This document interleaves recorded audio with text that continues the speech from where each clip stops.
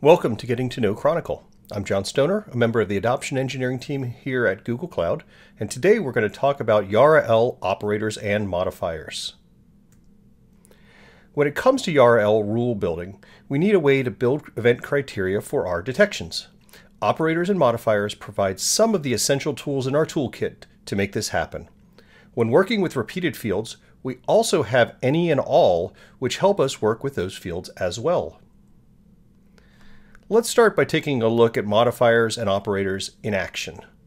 Our first example is going to be working with an unusual location link file rule. And or not can be used within the event section to build out search criteria, and is assumed in the absence of other operators. Here we can see that our rule has 4 different event type values, and we are using parentheses and the OR operator to logically group this portion of our criteria. The second part of our criteria is looking for strings within the target file full path field.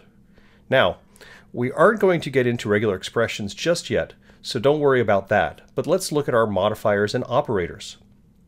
The operators between the end of the parentheses and the other fields are all optional because they are outside of the parentheses. If they were inside the parentheses, you would need to have the AND operator, or you would get a syntax error. Notice in the top corner of our rule, the green check switches to a red X sign if the syntax isn't correct. It's a handy tool for reference. Also notice the not prepended to the second file full path criteria. Basically, we're looking for link files in folders other than desktop, documents, and start menu. If we wanted to look in those specific places, we could just remove the not. No case is used by appending it to the end of a field and value and gives us a lot of flexibility when matching against command lines and other fields that contain user input. With no case, I don't need to worry if a folder, command, user, whatever, is mixed case, uppercase, or lowercase. It just takes the guesswork out of it.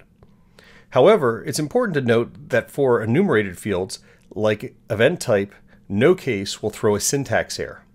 That's because all enumerated fields are always uppercase only. If you're wondering which fields are enumerated, the UDM field list covers this. It's a great reference to have handy. Our other rule is really simplistic, but it highlights how the any and all modifiers can work with repeated fields.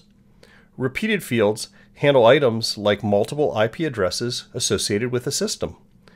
Here we are looking for a user login from a system that has a specific set of IP addresses.